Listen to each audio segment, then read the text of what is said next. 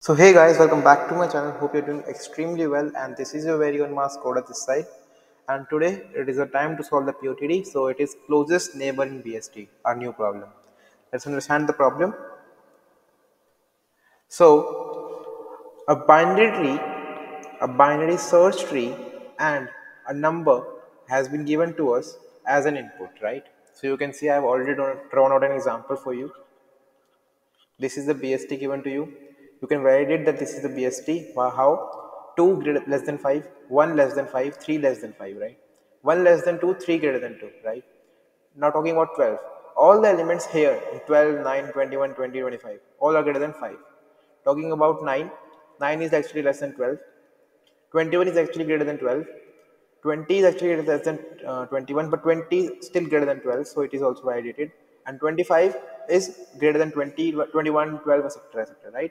So how did I validate? I checked that right subtree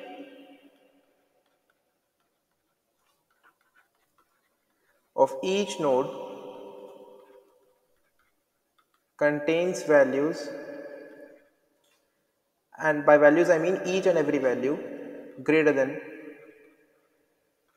the node itself, greater than the node itself.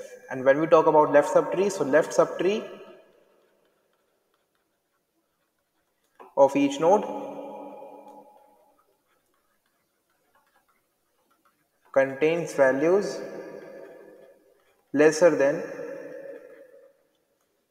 the node itself, right? So by validating these 2 points, I found out that this binary tree given to me is a BST actually, right? Okay. Now, the question says me that I have been provided with the number 25, right? So my first task, the question says, is you have to find the numbers present in the BST such that the number is actually less than or equals to n, less than or equals to n.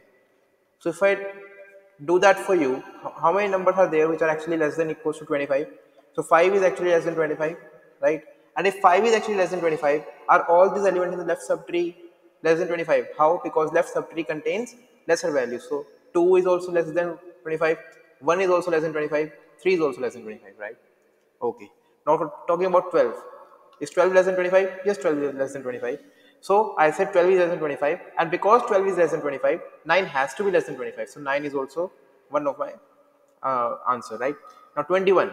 Is 21 less than 25? Yes, 21 is less than 25. And because 21 is less than 25, 20 is also less than 25. Talking about 25 now. 25 is also less than equals to is also there, right? Is equals to is also there, right? Now, these are the elements which are present in the BST and are less than equals to 25, less than equals to n, right? The answer is the greatest among all these, right? So you can see the greatest among all these is 25. The greatest among all these is 25, right? Okay. So my answer will be 25. So I have to find the maximum element less than equals to n, right? This is my sorted problem that I have to do this simply, right? Now, what can I do? First approach I have already told you. Traverse the BST, then store elements in a data structure, let's say vector or an array, sort the array. Now if array dot size is actually greater than 0, that is at least one element is present, right? It might be the case that n is actually the smallest element and it is not present in the binary search tree, right? Any element is not present such that it follows this inequality, right? In that case, if this is the case, then sorted and return last element. Let me rub this, right? Return last element, because in sorting the elements will be appeared in the ascending order and the last element is actually the greatest element, right? Else return -1. This is my first approach, right? So what is the time complexity? I have to traverse the BST, so O of n for traversing. Now sort the array, so O of n log n to sort the array, right? So it is actually O of n log n time complexity and O of n, because I'm storing it in an array, so it is O of n space complexity, right? Okay, now talking about another approach. So another approach is, instead of using sorting and extra space, maintain a variable answer, declare it as int min, right? And then traverse, right? So I have got my root here and my n here, right? Okay, during the traversal, what do I have to do? So simply, what does my traversal tell me? If root equals to null, simply return. Whether it is in order, post order, or pre-order, you just simply return if root equals to null. Else, if root's data is actually less than equals to n, in that case, answer will become, now I have to find the maximum answer possible. So answer will become max of existing answer and roots data, right? Now, after this, my traversal will continue at the same. So traverse for roots left with n and traverse for roots right with n. Pretty basic, right? Pretty basic. I didn't do any extra stuff. I just used some optimization, right? Some optimization. But because of the optimization, my pseudocode now becomes of n time complexity because of the traversal, and because I'm not sorting anything and I'm not storing anything, so O of one space complexity, right? Okay. But is there any other approach I can use? See, the maximum time complexity I can achieve is O of n, right? Is there any other thing I can do? So, while explaining you the concept, I said that if 5 is my potential answer, then all these elements are my potential answer, right? So, in my second approach, what I'm doing, I'm taking 5 into account. If 5 is my potential answer, I'm then also taking 2, 1, 3 into account, right? I can remove them. So, what can I do is, so suppose I start my traversal, let me change that. I start my traversal from 5, right? I see that this is a valid answer. This is a valid answer. So instead of going left, I move to 12. Is 12 my valid answer? Yes, 12 is a valid answer. Let us say the question it is 20. The value of n is 24, right? Let us say value of n is 24, right? So 12 is a potential answer. Yes, 12 is a potential answer. So if 12 is a potential answer, 9 is automatically a potential answer, but I don't have to consider 9 because I'm taking the maximum, right? Okay, from 12 I will move towards its right, 21. Is 21 a potential answer? Yes, 21 is still less than 24. Okay, if 21 is a potential answer, don't explore 20. Move forward. Is 25 an potential answer? Now the answer is no. 25 cannot be a potential answer. So my previously updated answer is 21. So my answer will be 21. My answer will be 21, right? Okay. So I hope you got it.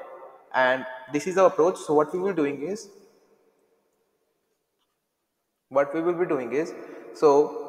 let's say we are solving it, and we have got a root in our hand and an n, right? So outside of the function, we will declare answer equals to, let's say, -1, right? Now, what I will do is, while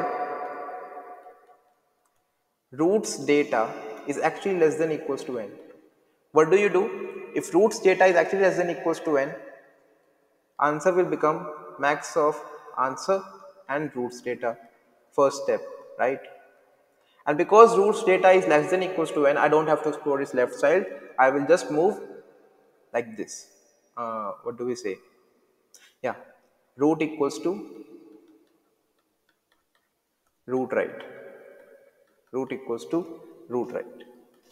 Now, the potential case that we might be losing here is, suppose a tree given to me is 4, 5, 6, and here it is a 3, right?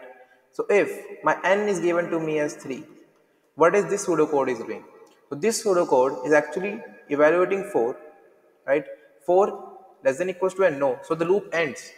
The loop ends, and loop ends in such a way that I have got my answer as -1. I've got my answer as -1. So that is not done, right?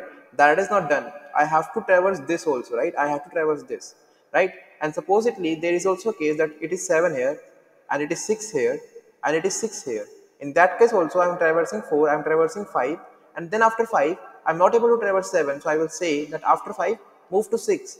I'm not exploring 6, right? I'm not exploring 6. So in that case also my answer is wrong, right? In that case also my answer is wrong. So I will have to think some way that whenever my this node get rejected, I move to its left. I move to its left, right? So that is a homework for you. That is a homework. I'm not going to tell you because this is very easy, right? And I hope you have practiced BST on your own. That is a homework for you to go and search how to traverse left when this node is ejected. How to traverse left when this node is ejected. See, my point of explaining to you is because I think a coder is that just needs an algorithm. Coders should only demand an algorithm. So I have already defined an algorithm for you, right? Whenever you find this not approachable, traverse this, right? This is the approach. If you are not able to solve it, the code is present in the GitHub repository, right? The code is present in the GitHub repository. And today's code, I'm going to code this one for you, right? The space complexity O of 1 and time complexity O of n. Hope you understand my emotions behind it, right? And don't take me wrong, right? The correct code of this approach is mentioned in the GitHub, right? So let's check the code for today, right? The code I'm going to tell you is the efficient approach, not the optimized approach, right? Okay. So what I will be doing is, let it open here. So I will be saying solve for root and n. I will define a function solve shortly, and my solve will look something like, so void solve, take a node star root int n, right? Now suppose if my root is equals to null, in that case return, simply return, right? Otherwise, if my root's key is actually less than equals to n, in that case answer equals to answers next, or answer equals to max of answer and roots key. Now to tell you, there is an approach that I was telling you here in the coding area, right? I was telling you here, right? What can I do? Instead of moving it iteratively, I can just do it recursively. How? So if my this condition is satisfied, I don't have to travel left. If my this condition is satisfied, that if roots key is less than equals to 1, I don't have to travel left, right? So in that case, solve for roots right only and send n, right? Otherwise, in the else case, what do? You say solve for roots left only, because if it is not equals to, if it is less than equals to 1, I don't have to traverse, right? So in that case, same, right? And then at last return, right? And now I use the variable ans as an answer, right? So I will have to declare it somewhere. I will declare it globally. So my int ans is actually equals to int min, right? Okay, solve. Now if my answer remains to be int min, in that case I was not able to explore any of the node which has a value less than equals to n. In that case my answer will become -1 and I will simply return my answer. So hope it works. Let's try to compile and run it. In the meantime, if you're new here, do not forget to subscribe to my channel. Or there has been an error. Oh, solve the root of left with n, right? Parameter passing is something I generally miss while using the DP also. Yeah, it is running fine. Let us try it for submit also. Hope it works fine. In the meantime, if you're new here, do not forget to subscribe to my channel. And you can see, because of your subscription, I have got a current streak of 107 days. Thank you for your support. Hope you liked my video. And if you have any doubts, feel free to comment in the comment section. I will be happy to respond to them. Thank you for watching, and we'll meet tomorrow with a new energy and a new coding question. Thank you. Have a nice day.